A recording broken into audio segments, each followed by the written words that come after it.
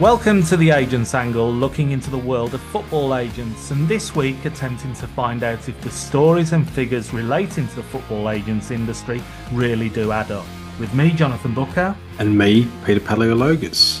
On the Agents Angle this week, we are joined by one of the most well-known names, voices and faces from the world of football finance to examine money matters relating to football agents and whether some claims and perception agents in football finances are justified or are founded. We also look at what seems to be a growing dependency on agents when it comes to managers and coaches, and ask whether this is an increasingly unhealthy trend for the football industry following increased media coverage on the topic and changes to licensed agent regulations. All that to come on this episode of the Agents Angle.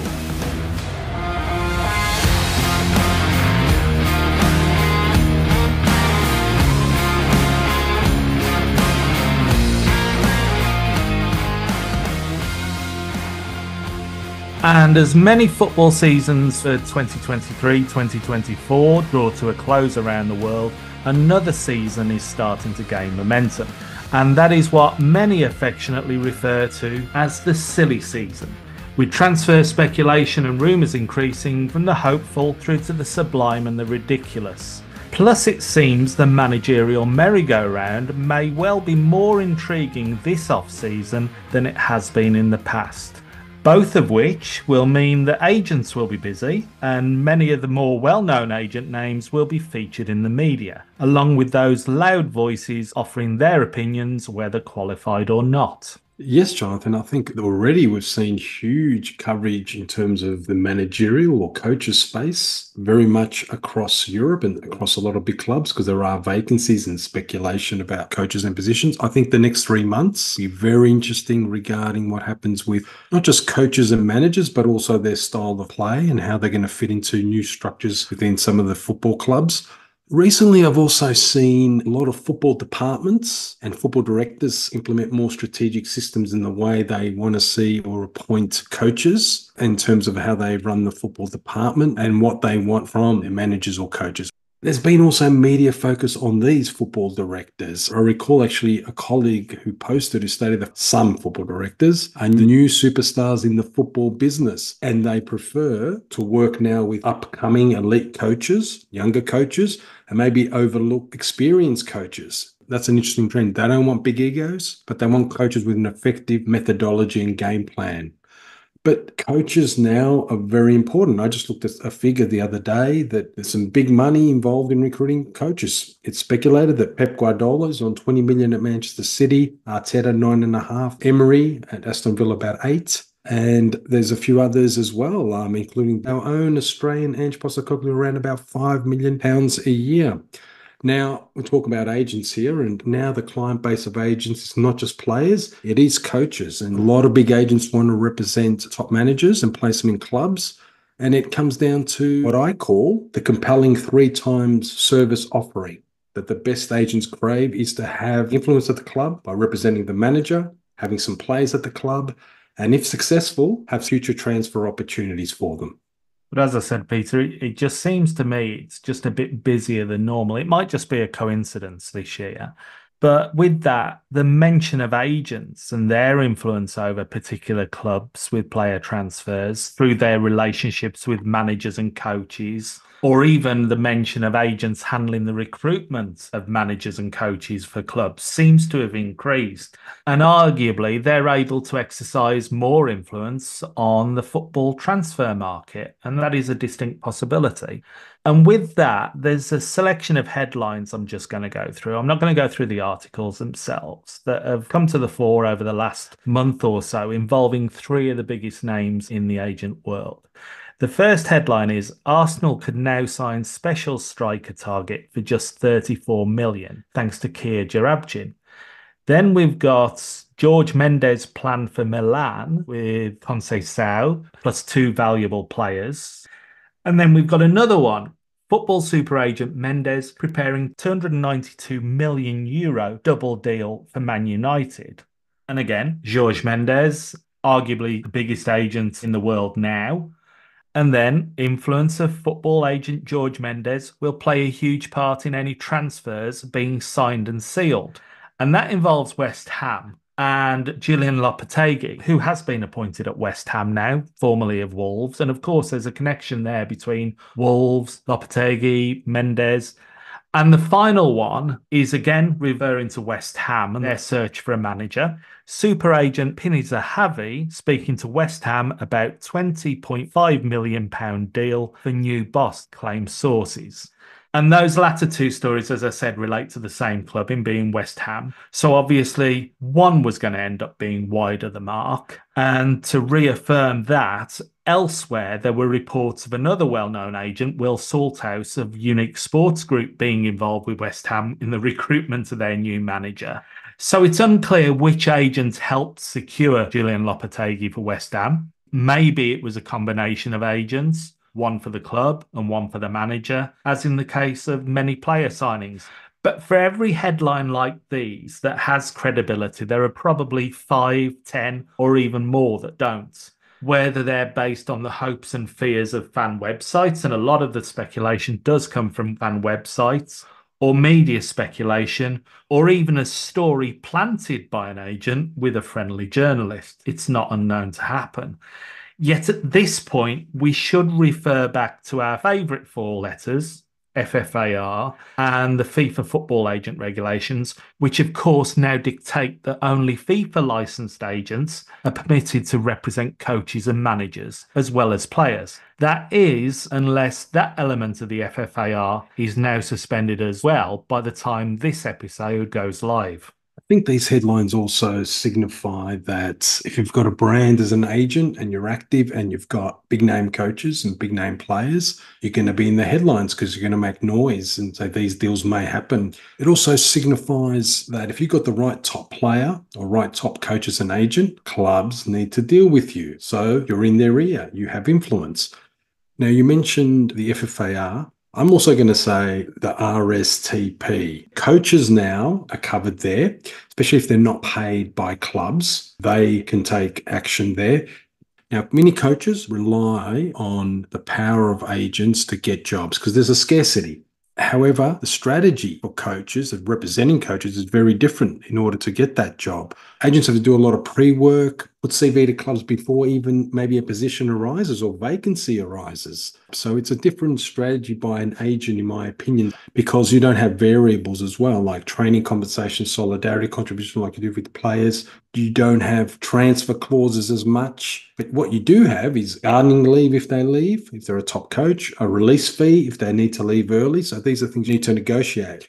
Now, in terms of agents, you've got to have influence within football departments or presidents, especially in Asia, influence with presidents to place coaches. In Europe, it seems to be more based on the game model, where you need influence within the football department to have the right coach who can execute what the club wants.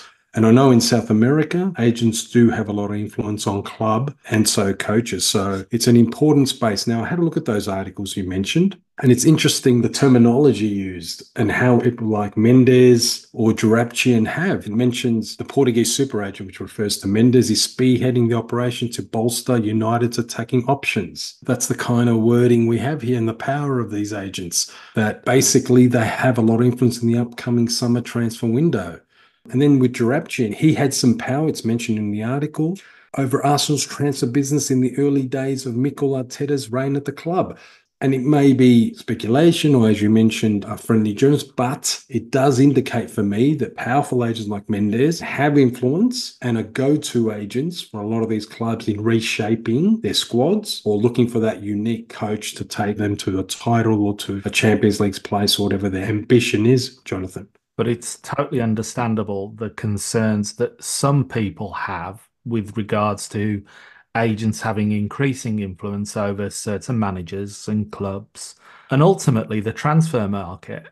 Personally, I don't think it's anything new. Agents have long had close associations with specific managers, coaches, club owners, and directors.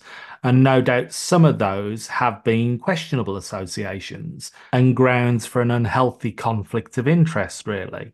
But I was speaking to somebody who was at the LMA, the League Managers Association, the annual dinner, and they actually commented the number of coaches and managers who were in the room who were quite clearly out of work. So when they build that bond with an agent who's able to get them a position in the industry when so many others are out of work, it's understandable that that bond is strengthened and they work together. The interesting thing is whether these relationships are going to receive increased scrutiny from the football authorities, such as FIFA, or whether the additions for the licensed manager and coach representation under FFAR are just a token gesture. Plus, with the capping element of FFAR still in place in several jurisdictions, we have to consider whether the 10% variation for agents acting for the selling club shifts the dynamic of such associations between managers or clubs and those with agents. But those clubs who don't cultivate such relationships with the bigger agents and agencies may find their recruitment options diminished for not just players, but the managers and coaches themselves. Simple fact is, most agents will either go for the most lucrative offer, whether it is in the short or long term, and that is the most lucrative offer for them and or their client. Yeah, I think that's probably one of the most significant considerations looking at the lucrative offer. But I do believe agents, and I'm hearing it a lot amongst the bigger agents and the agencies and the coaches, it's about the project as well. So that terminology, the project, what we're going to do with this club, has also come into the arena of when I negotiate a contract, where we're going with this club and what the ambitions are, what the budgets are. In terms of the agents' influence, they have a big influence, especially the bigger ranges, on the club's transfer policy. And clubs are looking at a lot of the top agents who can broker deals, who can string a deal together, a very difficult deal to get over the line. And it's not just the big five leagues. We see in other leagues that there are one or two top agents who deal with clubs because there's not that many jobs in the top five leagues for coaches. So if you've got top managers who've been maybe at a certain league, they might look at other markets. I know that some major coaches have been placed in markets like Greece, Turkey, Switzerland, Austria. So it's not just the big five markets to create opportunities for elite coaches. The other thing is with coaches, you got to look at the entourage effect where an agent also has to pretty much negotiate, not just for the coach, but maybe they may have a couple of staff members they want to bring along. How does that work? They want to bring a team of staff, assistants, trainers, even physios. They want to say, I'll come, but I need these four people with me, especially assistant coaches. It's a different set of negotiation skills for an agent. And who's their client? Is it the coach themselves or is it all the staff that they're trying to bring along? An agent, when representing a coach, has to look at all these things. It's a different type of representation. And we know under the regs, the coaches are our clients, but we have to look at it as a different strategy and a different offering compared to, say, the player deal.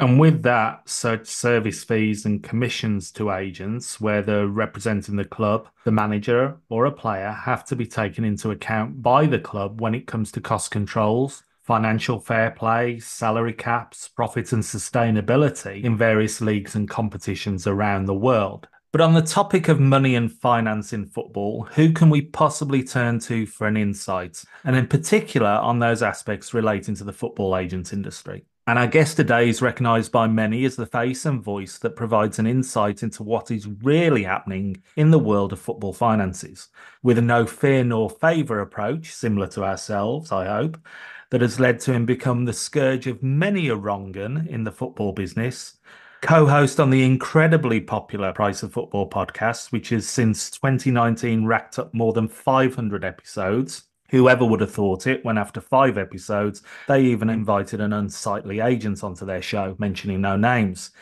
He is, of course, the Baron of Brighton, the Sultan of spreadsheets, and Liverpool University's esteemed expert on all things relating to football finance, Kieran Maguire. Kieran, welcome to the Agents Angle. Blimey, I have to get you doing this for my live shows, Jonathan. That was an introduction and a half. I'm absolutely tickety-boo, irritatingly cheerful as always. That's great to hear. So, to start, the widely used mantra of money leaving football when it comes to agents. What would be your immediate professional response to that mantra in terms of the past, the present, and the future? I find it rather strange. For people not aware of my background, I used to be a chartered accountant. I specialised in insolvency. We would be selling companies that had gone into administration. And the first thing I'd always do is I would appoint an agent to market the company, to filter some of the lunatics away from me having to deal with them. And they would get a commission. I'm an author. I've got an agent who negotiated an advance for me. I didn't even know you get an advance from a publisher. So I was more than happy to pay them a commission. And I find it bizarre, but it's also very populist. And football is an incredibly populist industry. I work with a stand-up comedian who's worked all of his life in the entertainment industry, and they've all got agents. And what I find very strange is that when I talk to footballers, when I talk to football managers, they all have agents, and very rarely are they the people complaining. It tends to be people on the outside who don't necessarily have a familiarity with the nuances of the industry, and they don't see the benefits of agency work. They just see a financial cost, and it's easy pickings. Certainly a couple of deals which are always referred to, the Paul Pogba deal, for example, the agent's fee there was very high, but nobody forced the two clubs involved to pay that fee. So presumably, if they were that unhappy, they wouldn't have gone ahead with the deal. And on that topic, the FIFA president, Gianni Infantino, recently bemoaned that agent fees had a negative impact on the monies redistributed to training clubs through FIFA's training compensation and solidarity mechanisms. In your expert opinion, is it correct to draw such a comparison? Because to many, that is seemingly not the case. Yeah, if I drew a Venn diagram of agents representing their clients and FIFA training compensation, there's no overlap. Infantino likes to sideline topics because that means that there's less focus on empire building and the lack of democracy within FIFA itself. So again, what you are seeing here is a classic example of throwing a dead cat into a discussion. So, Jenny, you've just increased the number of committees at FIFA from 7 to 35, and everybody attending those committees is getting a daily fee and five-star hotels and business travel to when the meetings are taking place. And that looks very much like you're just looking after your mates and your mates are looking after you. So let's divert this by painting agents as the big bad wolves of football. I don't get it.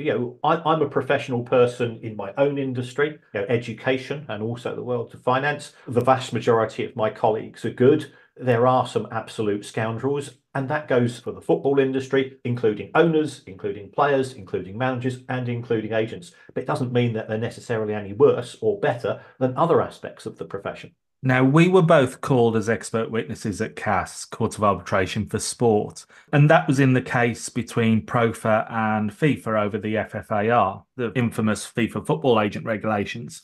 And that hearing was a while back now. But from knowing you and the research and analysis that you do, I get the feeling that only a fraction of your research and evidence was actually heard at CAS on agents and associated finances, primarily because you can only answer the questions posed to you in such a hearing.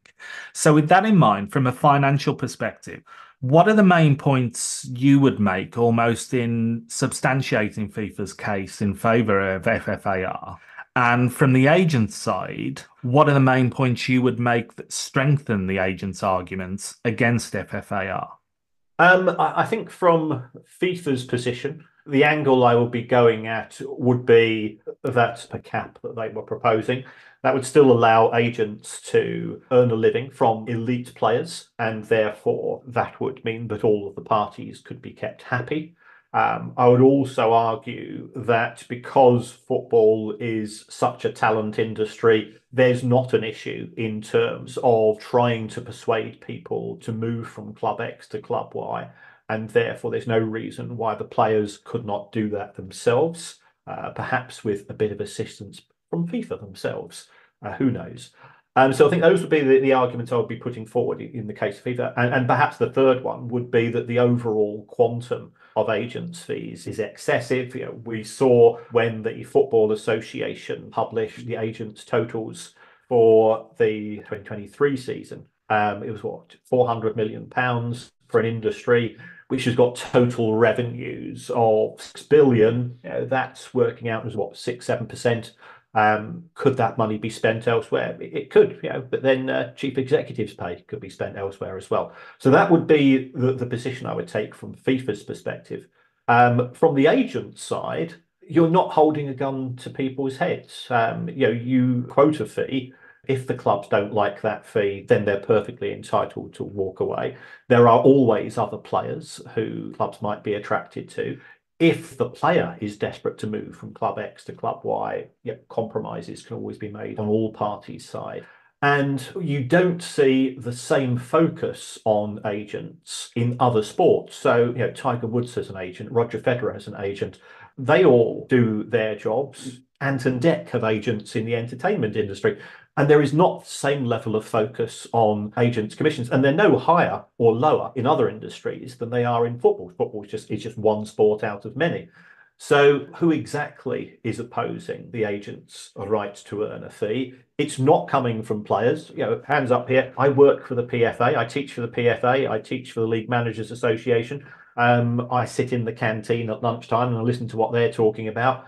I've never heard anybody moan about agents' fees. So who exactly is FIFA trying to work on behalf of? Because if you take a look at the stakeholders in the game, if the players are happy, if the managers are happy, when I talk to chief executives, what's come across when I was researching the book was I had a long interview with one Premier League chief executive, and he said, we're in a position 4 or 5 years ago where we had a player who'd come through the academy, really good player, and the player found out that he was on less money than some of his compatriots. Now, we didn't think that was a huge issue at the time because we weren't aware that the player was unhappy about it. The player, however, would find it very intimidating at the age of 23, 24, and you're not necessarily financially confident or financially savvy to go into the office of a 50-year-old experienced executive and say, I think I'm getting a raw deal here.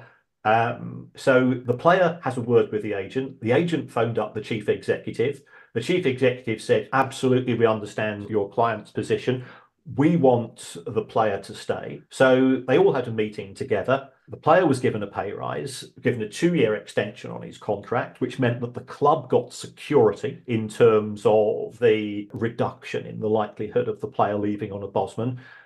All of the parties went away from that meeting very satisfied. The club got additional security and they had a happier employee. A happier employee is a more productive employee. The player now felt that he was being paid what he was worth, and the agent had acted as the intermediary between the two parties and had earned the commission that the club said, we're quite happy because compared to what it would have cost us to replace that player in the market if he had left on a Bosman. So who exactly are FIFA acting on behalf of? On that point, Kieran, we know that with the Court of Arbitration of Sport decision, that went FIFA's way. And recent decisions, including the Rule K arbitration in England, went the way of 4 agencies, but we'll say the agents. And there were other decisions that went for the agents, at least of injuncting parts of the FIFA football agent regulations. Right now, we're in a bit of a stalemate. Do you think there are any key observations or realizations from a finance perspective that need to be made to either the agents or FIFA in this dispute that may change the direction of the dispute, considering that now possibly FIFA's waiting for a European Court of Justice decision? What's your view on how you think this dispute may be settled down the track? Well, I'm quite friendly with a number of sports lawyers, and they say that mediation is always better than confrontation. Trying to work out FIFA's motives in all of this, because it doesn't care about the welfare of players, as we've seen with the expansion of its own competitions. It doesn't appear to particularly care about fans as a stakeholder group, given the prices it's charging and complications for fans who want to attend tournaments, because now you have to travel ridiculous distances between matches and so on. So why FIFA are targeting the agents is a strange one, but clearly they see it as a useful diversion. Get people around the table. And if FIFA can persuade those from the agent side of the negotiations that a cap of X or Y is appropriate, I'm sure the agents will listen because most people are very reasonable. I think what FIFA are asking for, to me, looks unreasonable. I paid the agent for my book 10%. I was absolutely delighted. They taking 10% of a decent number is better than me getting 100% of nothing. And so I don't understand what they're trying to achieve by dragging this out. when there will be individual jurisdictions which will make this very difficult for FIFA to get their views over the line. And the agents are quite smart. I mean, I know when I attended the Court for Arbitration for Sport, they couldn't even get my name right, and they didn't know the difference between dollars and pounds. And I was quite staggered at the lack of professional research and background history that had been undertaken by FIFA's legal team. In France, we've got a cap of 10%. That's obviously state law. In a lot of Major League American sports, agents have got a cap 3%, which comes from obviously collective bargaining agreements and player agent associations. If FIFA managed to get a very positive decision in the European Court of Justice where the proposed cap on agent fees was to be implemented, how do you think this will impact football finance and also change the behaviour of clubs, agents, and of course players? Well, as part of my research for the CAS hearing, I downloaded the financial statements of a number of agents firms, and they're not making a lot of money. So if you reduce income streams, you, I think, reduce the attractiveness of people wanting to join the industry, which will have an impact upon the quality of the service being offered. B, you run the risk of disaffected players and also players being exploited, because the common narrative is that the hedge funds, the sovereign wealth funds, the billionaires that own football clubs, they're the victims in all of this, and it's the big bad agents and the horrible players who are exploiting them. I'm going, well, I don't know too many victims who are billionaires. You know, it seems a bit strange, that, to me. I'm sure they didn't get to being billionaires by helping little old ladies across the road, and to say that they are the wronged parties in all of this is very strange. I don't think it will smooth things. I think it will reduce the number of people wanting to enter the agents industry, because people will just say, yeah, we've got the exam, and yeah, I'm in favour of the exams. Having a qualitative threshold is beneficial to any profession. But when it comes to earning money, there's not a cap on players' earnings. There's not a cap on chief executives' earnings. There's not a cap on Gianni Infantino's earnings. So targeting the agents just seems to be a bit of an anachronism. And I think I can't see the benefits to the industry. Yes, there will be talk of, well, there's less money leaking out of the football industry, but where is it leaking to? If it's leaking more into dividends for private equity firms, I don't see how football benefits. Talking about the cap, is there any financial economic modelling or accounted wizardry that can be used to establish maybe a pro rata cap or a quantifiable cap on agent commissions, rather than just guesswork and random figures, as currently seems to be the case with FIFA proposal having a 10, a 6, a 3 within their framework? Is there any, I would say, research or economic modelling or accounting modelling that can be done to really get a cap which seems reasonable based on financial principles? Well, if you look at maximum pricing, and that's what we are talking about here, if you apply maximum pricing models to any economic environment, then you get one of two things happening. If the maximum price is set below the market price, then you have people leaving the industry, whether that's a supplier, that could be looking at agricultural products if you're a farmer, it could be electrical goods, and it's the same for labour services. So if you set the cap at too low a figure, what you will have is a change, and you'll have a shortage of quality products being available to the consumer. Here, the consumer is the player, and the consumer is also the club. People forget about that. All of the focus tends to be, why shouldn't the players be paying for it all? If the cap is set too high, if you set a cap of 30% and the average, the industry is at 6, 8, 10, then it has no impact. So it just becomes a paper tiger. It's a titular cap and it has no impact on the market. With regards to FIFA and the numbers that it's proposing, they do appear to be plucked completely from thin air. I'm not aware of any academic research, and that's what we do at university. We do nerdy things which the rest of society thinks, I'd rather leave that to somebody else. And there's no evidence of a cap at the levels that FIFA have been suggesting would improve the market. And by improving the market, the market involves players either renegotiating contracts or having an advisory to renegotiate those contracts for them, or fluidity in the market in moving from club X to club Y. And I'm not denying that there are challenges given the monies involved and also perhaps the more cavalier approaches taken in some countries. Again, yeah, I know one chief executive went to sign a player from South America, and there were 10 different parties claiming to be the player's agent, and the player didn't seem to know himself. So, do things need to be tidied up? Yes. But in terms of setting a market rate, I can't see any justification for the numbers that FIFA appears to have arrived at.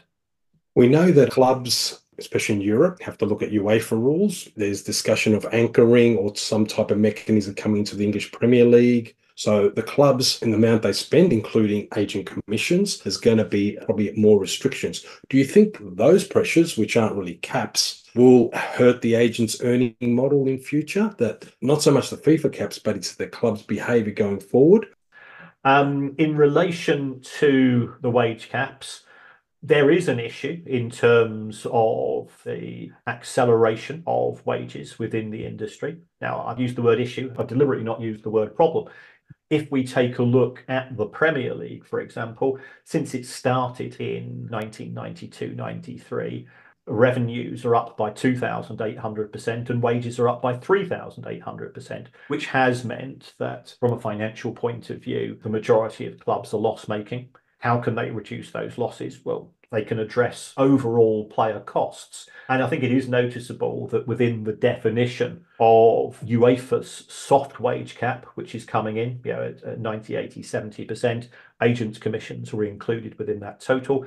And also with this anchoring idea of the club who finishes bottom, you can't spend more than 4.5 times or 5 times that club's broadcast income, what could be broadcast and commercial, then that will be an interesting one to work out, because once again it will be players' wages plus amortization of transfer fees plus impairments of player wages plus impairments of transfer fees, and agents' fees gets crowbarred into the equation because it's politic to do so.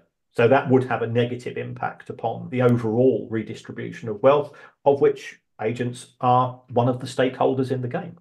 Most agents, pretty much all agents that we know, including me and Jonathan, are against obviously the capping of agent commissions. We collectively, me and Jonathan, propose an auditing mechanism as an alternative to FIFA to avert any capping of commissions. And what we mean by that is that anything over a certain amount, say 10, 12%, that's paid in an agent fee, FIFA can audit the paperwork, look at the club, what's that they've provided, the player and the agent, to see if that deal has been voluntarily agreed to or there's been some other things happening in the background. Do you think that's a plausible idea where they're just looking at auditing and checking and compliance and fees that look astronomical may be in a better way than capping everything?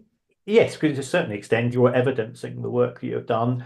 And that applies in all industries. I'm currently buying myself an apartment and things have got complicated. So the solicitor who I'm using, another word for solicitor is my agent, person who's negotiating the deal on my behalf. They said, look, Kieran, it's going to cost you a few more quid because I'm having to do X, Y, and Z. And I said, okay, let's take a look at what you're doing. Yeah, I absolutely understand it. I know who the clowns and the idiots are in this particular equation, and it's clearly not you. And I have no issue. And I don't think any party have. And if you have trust in the level of the professional service being offered to you, whilst none of us want to pay out more money, but you accept, if I go to a doctor or a dentist or a physio, it's going to cost me money. If I've got a private health scheme, which I haven't, I'm a lefty teacher, but it's going to cost me more money, and you accept that as such.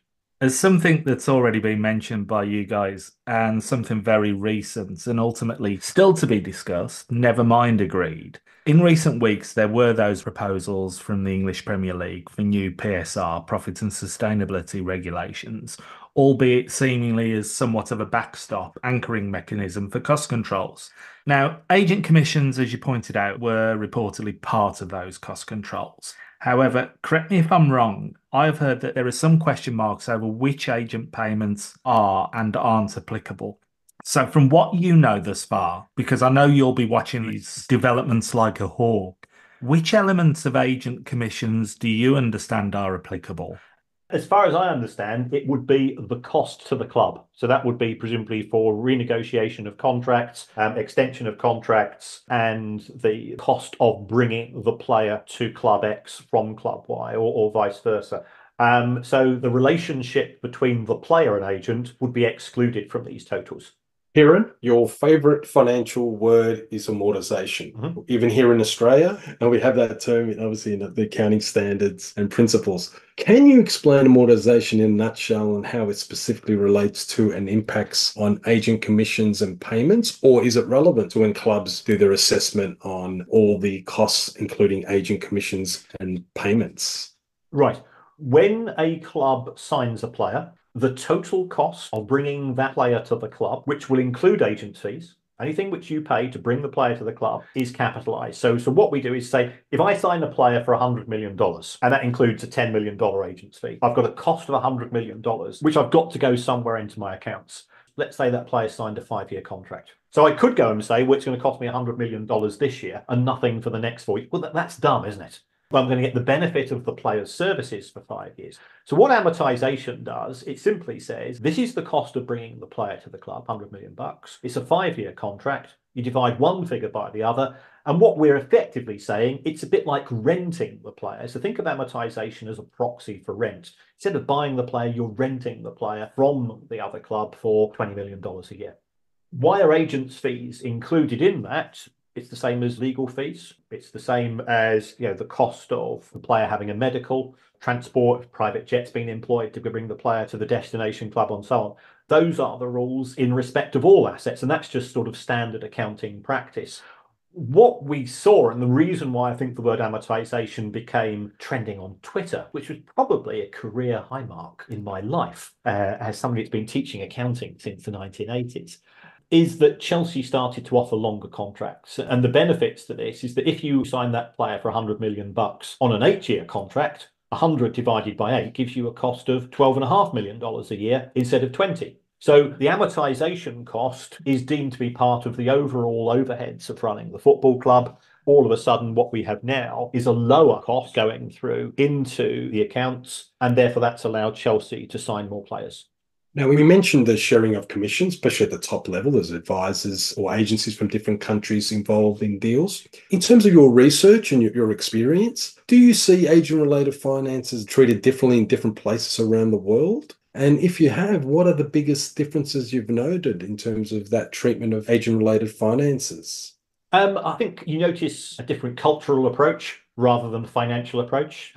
Some jurisdictions are far more relaxed and there's less hostility towards agents. And in some countries, agents are used on a more common basis for general business transactions than they are in others. So that therefore there tends to be a more benign attitude towards them. So the culture of hostility towards agencies has come very much from mainstream media because it's easy. And Eric Hall is still used as an example of agent excess. And yet I didn't see his clients ever complaining about him.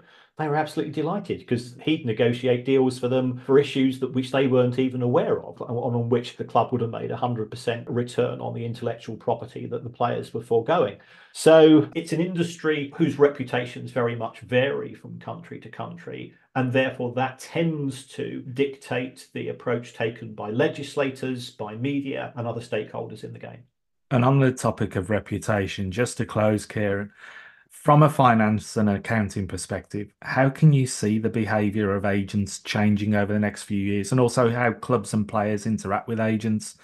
Are there signs of any real problems and new skullduggery from your perspective, either from agents or football as a whole on agent-related matters?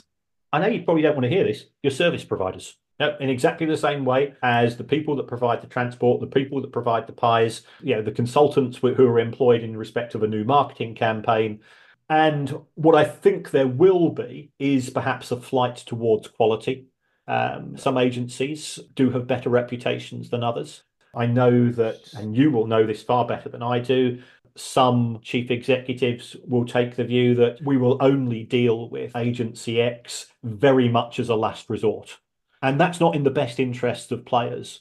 I think it would be beneficial if there was some sort of qualitative kite mark, or the players' union itself takes heed of its members to report any wrongdoings.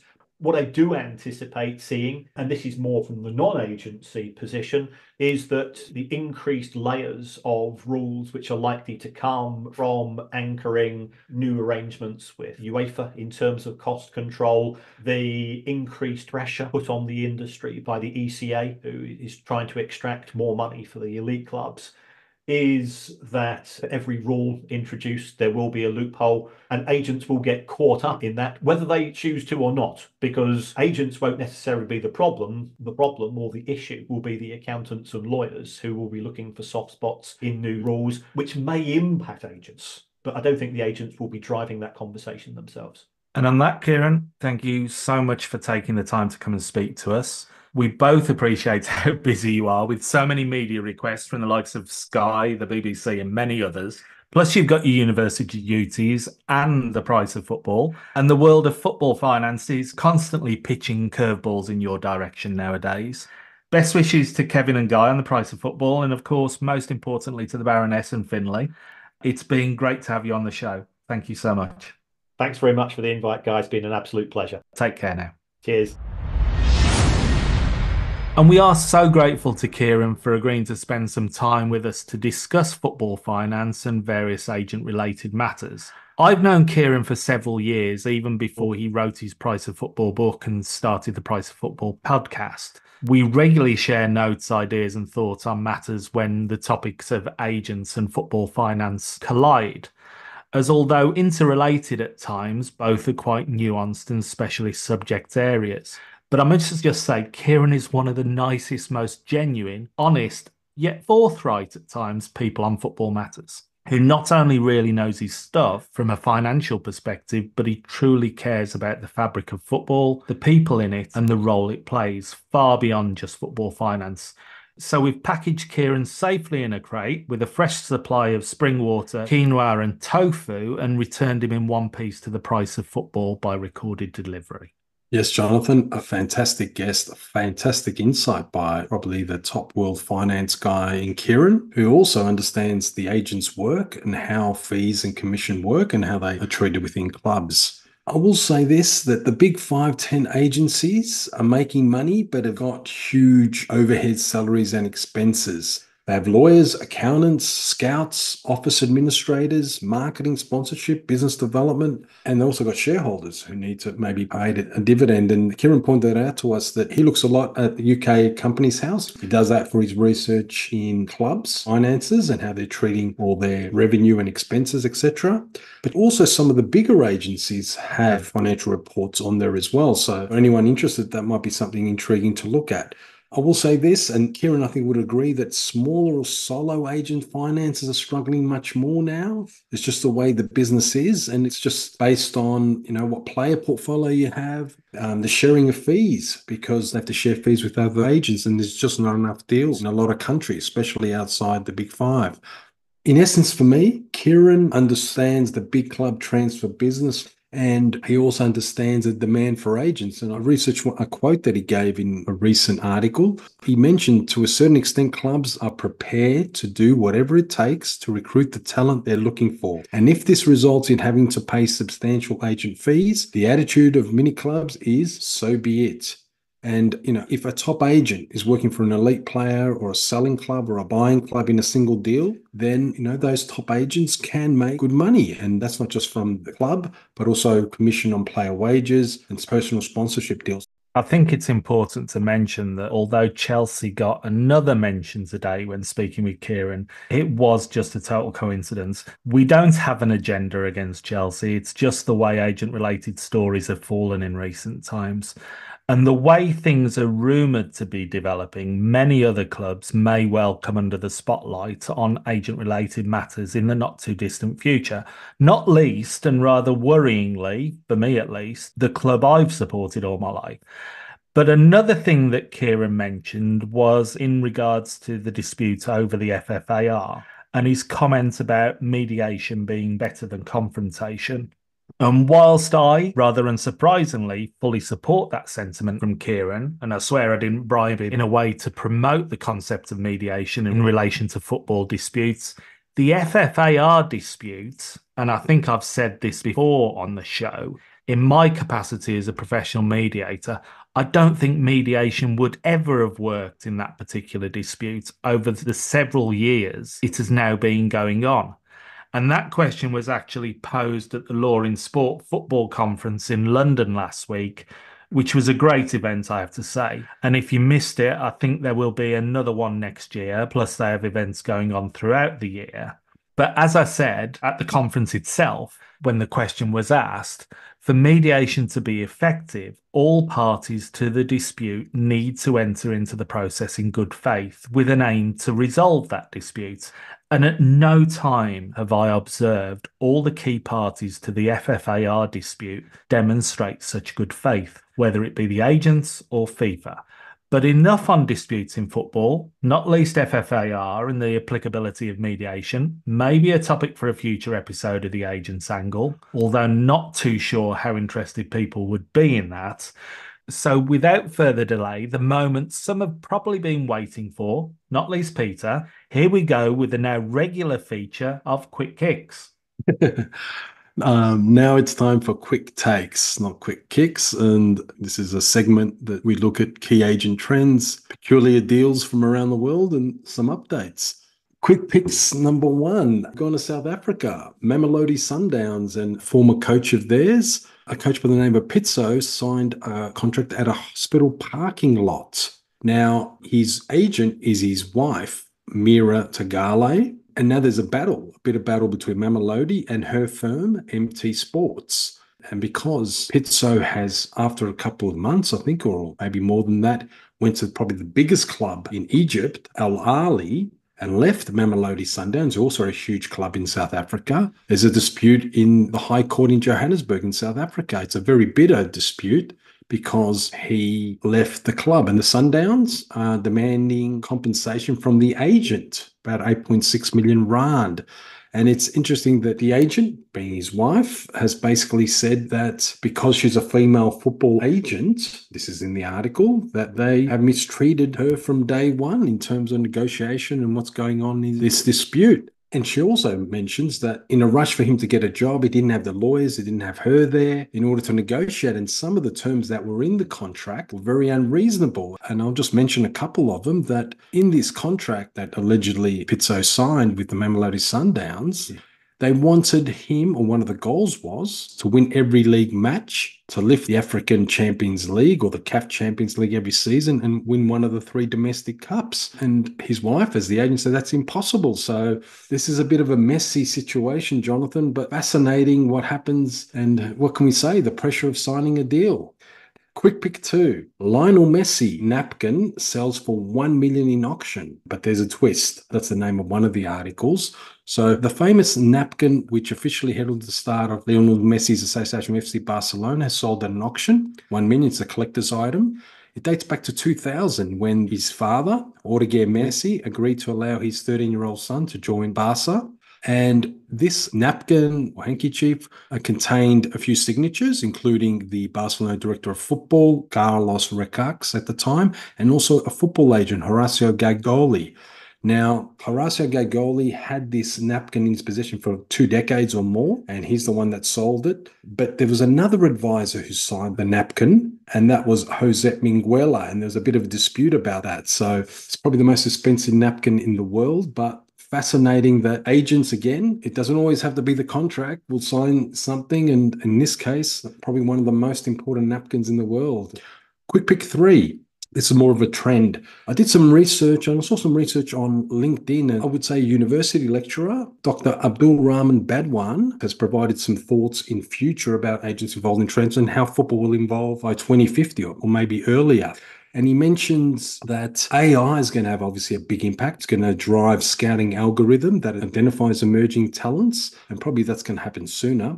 The interesting one is going to be virtual tryouts of players, showcasing the skills in a virtual environment. And the other one is blockchain. We know about blockchain contracts, but those digital contracts will be more prevalent in the future, which is going to be quite interesting, Jonathan. So interesting that agents will have to transition down the track with certain other AI and other developments. And finally, quick pick 4, an unusual one, especially for the agent who did this deal, if he did it on behalf of the club. And we mentioned Chelsea again, Jonathan. Eden Hazard, Chelsea are getting £5 million from an Eden Hazard bonus deal, even though he retired. This bonus term was in a transfer from Chelsea to Real Madrid and is still valid, even though from his retirement. This happened in, I believe, 2019, $130 million package that Hazard signed at the time. So Chelsea received $5 million bonus post-retirement from that deal because the Spaniards reached the Champions League final, and that was one of the metrics in that contract. And that happened 7 months after Mr. Hazard retired. So that's quite interesting. It's a trigger. And I will say the agent, if it was an agent who was involved or a football lawyer who put that in, there you go, Chelsea. That $5 million will help, obviously, with the budget and also with any fair play rules, etc. So planning your contract is very important. Putting some of these interesting clauses in really can affect the deal. But that's quick takes for today, Jonathan. Any thoughts? After last week, you do know I'm going to deliberately get the name wrong of this feature every week for as long as I can, don't you? If only to wind you up. I think on the Chelsea one, that's intriguing as demonstration. Whoever working on behalf of Chelsea, whether it be one of their execs or whether it be an agent acting in the transfer, I think they deserve a pat on the back. If you're getting a commission into your clients even after the player has ceased to play, that's a fantastic bit of work. But I'm desperately trying to find out how many napkins I've actually had signed by clients for the future. Yes, but look, it's for us fascinating. The world of agency just brings these stories, these trends, these little nuances. And, sometimes it takes is a notice board of what's happening out there and just to inform agents on matters that concern our industry. And before we bring this episode of the Agents Angle to a close, there was a big story we wanted to bring to you this week from the football agents world. However, it is such a big story with quite a lot of aspects we want to look at and things agents, players, and clubs should be aware of.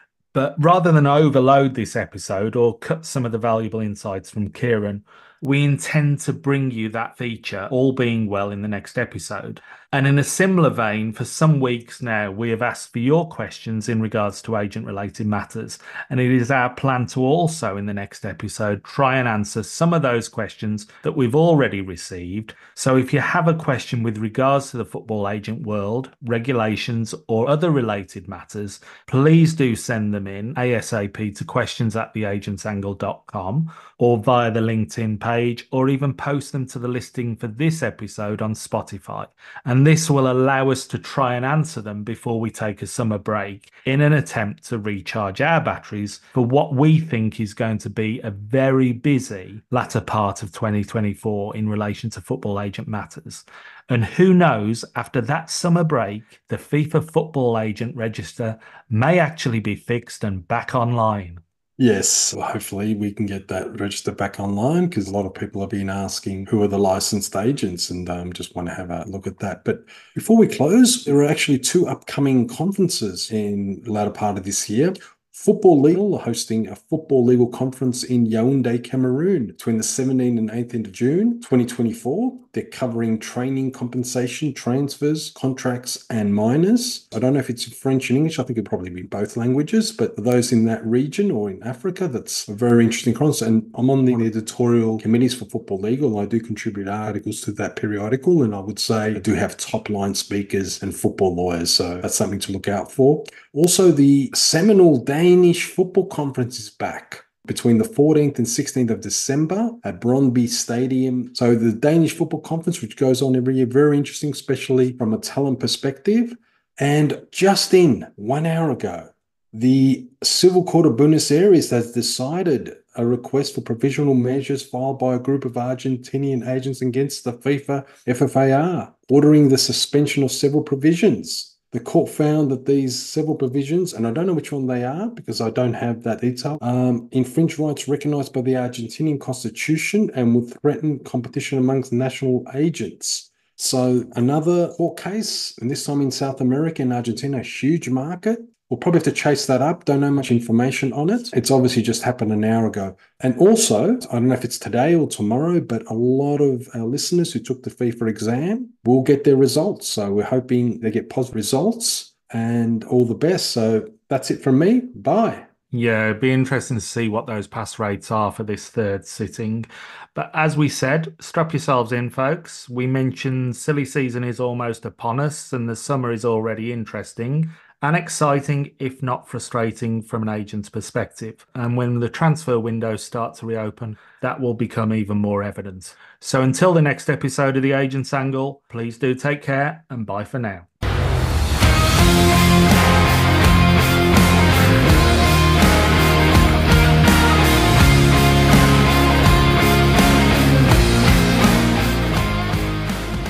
The purpose of the Agent's Angle podcast is to provide news, information and facilitate discussion on regulatory matters, policies, business trends and issues affecting football agents worldwide. The opinions and recommendations presented in this podcast are for general information only and should never be considered legal or professional advice. Furthermore, the views expressed by guests are their own and their appearance on the program does not imply an endorsement of them or any entity they represent. Thank you for listening.